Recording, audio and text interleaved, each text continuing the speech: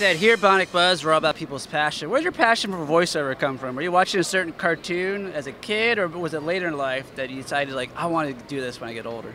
Oh, no, it started when I was a kid. Yeah. Absolutely. Like, what cartoons were you watching that you started imitating? Well, I really got into the original Looney Tunes because they were on all the time.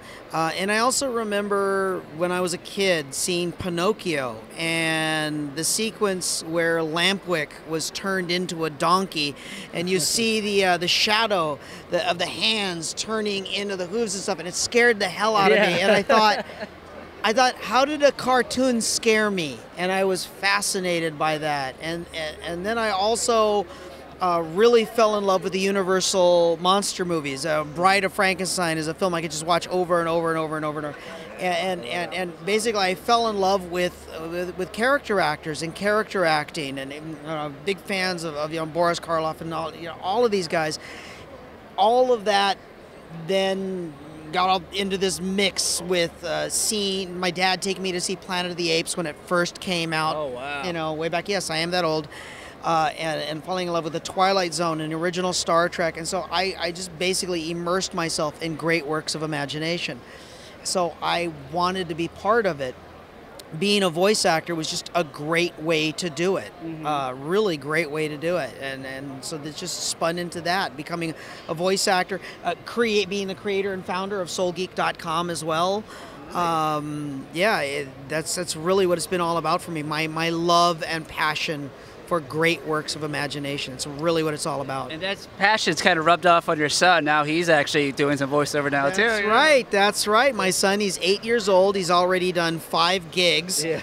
He's got his 6th one this coming week. He's working on a video game that I cannot legally tell you what it is.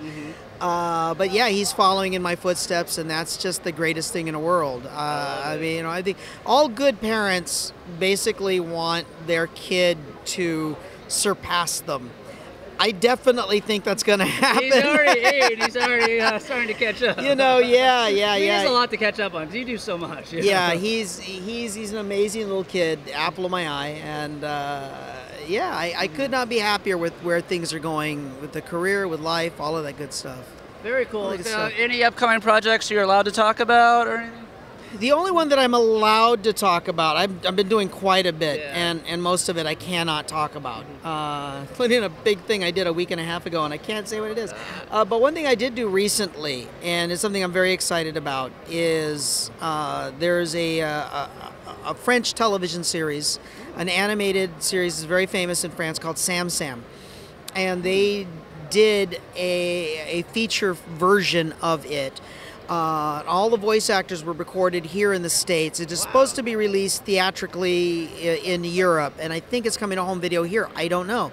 But the thing that is just so special about this project is that it's about kid superheroes who are taking on this bad guy from Mars. Oh. And I was cast as the bad guy from Mars, and my son was cast as one of the superheroes. Oh, wow. So we got to work side by side.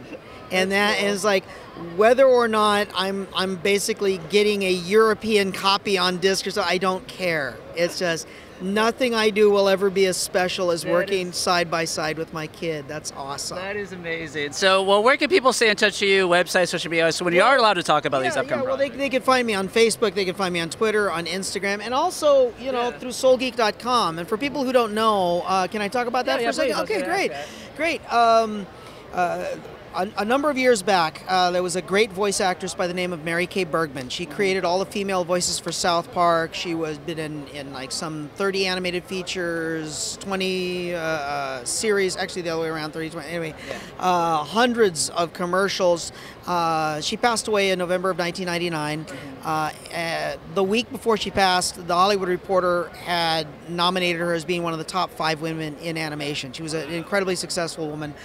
At the time of her passing, again, November 99, we had been married for 10 years.